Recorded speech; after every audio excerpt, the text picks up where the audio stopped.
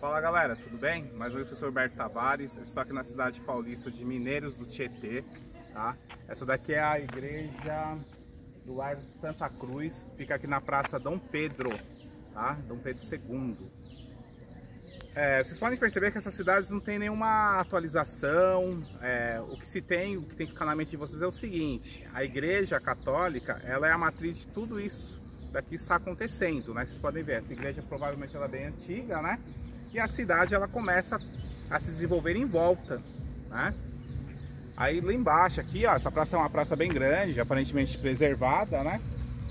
Vai ter o coreto.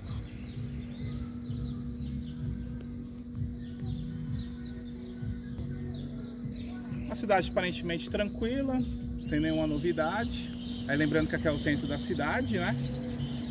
Consigo fazer um vídeo lá na cidade de Jaú, que é uma cidade de porte médio, né? Que é uma cidade pequena, né? E se tiver o quê? Os seus 10 mil habitantes aí, penso eu que seja muito. Tem que consultar a Fundação Cidade ou o IBGE. Bom, tá encerrando aqui, né? Com a imagem aí da igreja, Matriz aí. Largo de Santa Cruz.